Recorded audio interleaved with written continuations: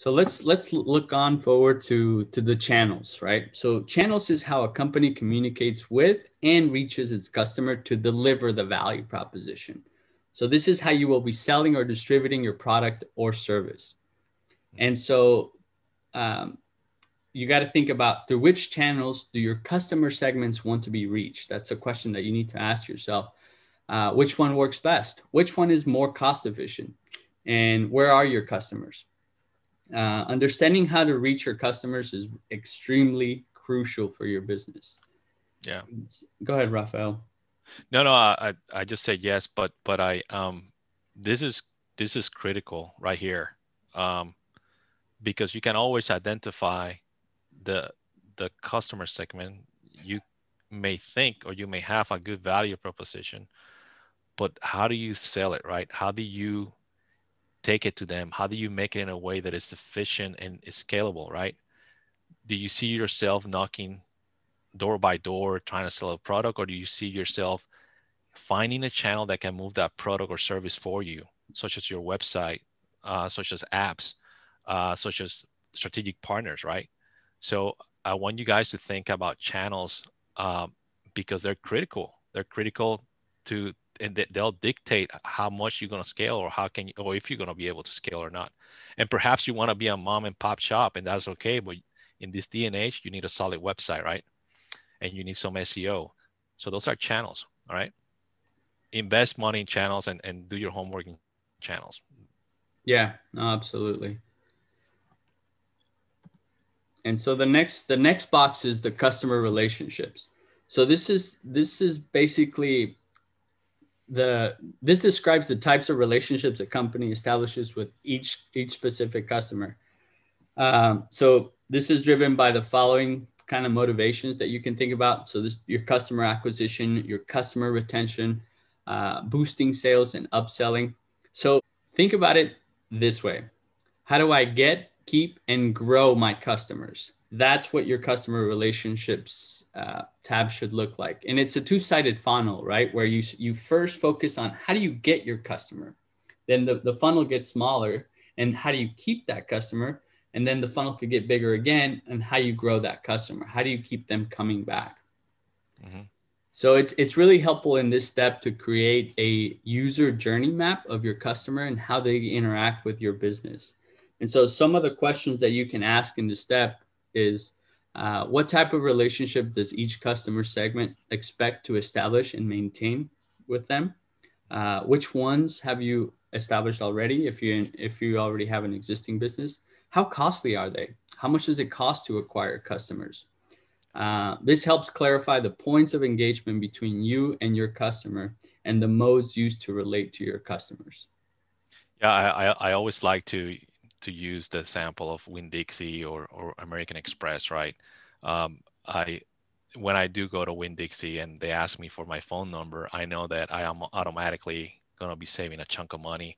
Or when I use my Amex, right, I'm going to be getting points. So those are loyalty programs that are examples of customer relationship. How do you keep that customer engaged with your company or continue to use the services or product? So that's something to think about, and it could be as simple as a discount, right? If you buy from me so much, you'll get this discount, or if or we have a holiday special every year. So it can be something as simple as that, but as long as you have something that is helping you to keep that customer engaged with you, then that's a great starting point. Absolutely. So again, focus on how do you get, how do you keep, and how do you grow your customer. If you focus on those three areas, you'll have a solid customer relationship box. So moving on to the next box, one of the most important ones as well. I feel like I'm saying they're all critically important, but obviously revenue streams, right? This represents the cash a company generates from each customer segment. So how do you make money? How does your business model make money? And so there are two types typically, generally speaking, anyway. So there's the transactional type. That's typically the one-time purchase. And then there's the recurring type. This could be a subscription model or membership type model. And so some questions you could ask here are, for what value are your customers really willing to pay? for what do they currently pay if you have an existing business, and how are they currently paying? How much does each revenue stream contribute to the overall revenues of the business? And that's a key important phrase, right? So it's the more revenue streams a business model has, the better off it typically is, right? And so you can generate different revenue streams depending on the type of business. But as an example, if you're a product company, right? So you deliver the product, but perhaps in that product you have some software or some membership or subscription model that once they have the product, so that's a purchase, that's one revenue stream. But then in order to get access to better features or a premium type of access, then they pay a monthly subscription fee. And so that would be an example of multiple revenue streams. Yeah, you don't want to have all your eggs in one basket. When I was in business for 3 years, 80% of my revenues were coming from one company. So that's a challenging, right? If I lose that customer, guess what? I'm out of business. So it is always to diversify your revenue stream and find ways to get multiple ways of bringing revenues into the company. The question that is in here, for what value are your customer really willing to pay, is something that you need to explore, because you want to avoid trying to compete on pricing. You don't want to be too low, right? And you don't want to be too high. But at the end of the day, if you're providing the right value proposition and you're fixing that migraine, the customer perhaps is willing to pay a little bit more. So you need to explore that, because that can affect how much money you're going to be bringing in, and it will definitely affect your projection moving forward. So. Yeah, absolutely. That's a great point, Rafael. And I think so the higher the cost of your service, the higher the trust you're going to need to have and establish with your customer, right? And perhaps that'll affect your sales cycle as well. So depending on the type of business that you're in, just know that it directly correlates, right? It's almost like a one line chart, Yeah. where the higher the cost of your service of what you offer, the higher the trust you're going to need with your customers. So Yeah, and let's say you're just starting, right? And you only have one revenue stream. That's okay. Don't panic. You have one revenue stream, because again, when you take this digital fancy checklist, which is the business model canvas, and you go out there and you start engaging with your customer, engaging with partners and people, they're going to be providing you a lot of ideas, right? So perhaps you go out with one revenue stream, and when you come back with data and research and intelligence, then you be able to say, you know what, maybe I do have multiple revenue streams here, so let me make some adjustment to my plan. So don't be disappointed or discouraged if you only have one revenue stream. That's okay, yeah. because at the end of the day, we still need to validate all this and explore and talk to the end user. So just go out there and start exploring the market. Yeah, and this is a great tool to use to test that, right? To test a new revenue model, to test a new business segment if you have an existing business. So definitely leverage tools like this, because it'll help you get organized, but also save a lot of time and resources in the process, right? Mhm. As they used to say, if you build it, they will come. Well, that's definitely not true, right? And using some of these tools can help you demystify that concept. You want to find customers that are willing to pay for your services before or while you start, you have a minimum viable product, as they call it. Yeah. So on to the next slide, the key resources. So now we're going to move to the left side of the canvas. And so key resources describes the most important assets required to make your business model work. And so some of the questions you can ask here are, what key resources does our value proposition require? Do our distribution channels require? Do our customer relationships require? And does our revenue streams require? So this is basically everything that could be either physical, financial, intellectual, or human capital. And so these can also be owned or leased by your company, or you can acquire them from your key partners, which we'll talk in the next slide. Yeah. So we just left the right side of the canvas, which is dedicated to the customer, and now we are on the business side or in the business side of the canvas. So the key resources is the first thing you're going to hit, right? And so one of the things that I like to tell the companies, all right, so do you have a contractual agreement? Do you have a contract? Do you have an attorney? Do you have any intellectual property that you need to protect? Do you need to protect your trademark? Do you have copyright? Do you have an office space, equipment, right? If you're in the landscaping business, do you have the machines? Um, so these are things that you need to start writing down. And again, when you go out there, you may add some more to the list. You'll figure out that you need more equipment or you need less. So all the way from intellectual property, which are your idea, protecting your idea, your copyright, trademark, to equipment, to offices. So this is the business side of thing. Okay. Absolutely. And so then we move on to the key activities. So this describes the most important things your company must do to make the business model work. So some questions you can ask here are, what activities does the business undertake in achieving the value proposition for the customer? What key activities does our value proposition require? Do our distribution channels require? Customer relationships require? And revenue streams require? And so these can be, production, problem solving, platform, or a network. Some examples of this could be, if you're a consultant, the when you're actually consulting, right?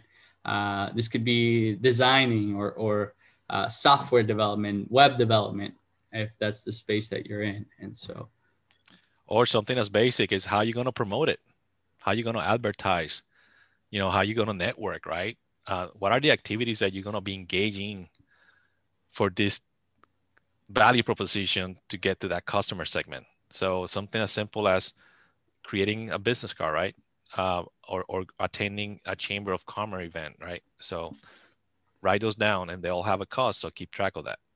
absolutely. Yeah. And if you're in the product space, then manufacturing would be one of your key activities, one of your most important key activities. Research and development could be a key activity as well. So let's move on to the next box.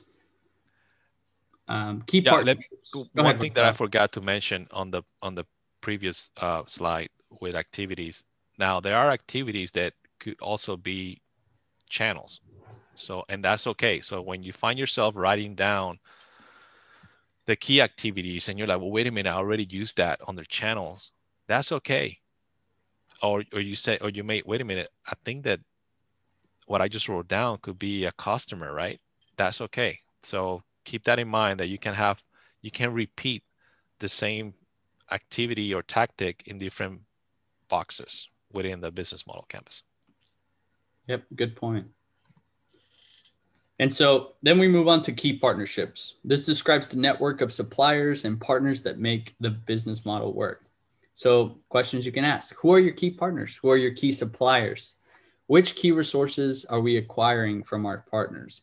What key activities do our partners perform?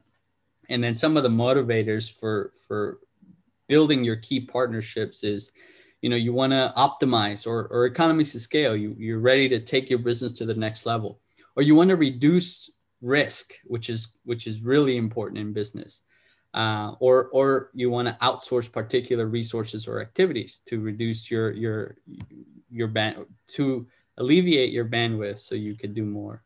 Yeah, And so. and when you write this down, make sure that you have established some sort of relationship with these partners, whether you have a memorandum of understanding or a teaming agreement or some type of connection. Make sure it's official. Don't just write things down just to write them down. A good start will be Veterans Florida, right? So that could be a key partner in the development of your business and business model, right? They can help you advertise, they can support you, they can help you promote, so they can elevate you and give you the credibility that is necessary for your business to start getting traction out there in the commercial side of things. VEI could be another partner. So these are just giving you an idea how you can start, right? Your supplier, your distributor could be a partner, right? You have a strategic partner. It can also be your channel. So keep that in mind. Make sure that you have some sort of a relationship with them. We have a local agency called FAVOP, right?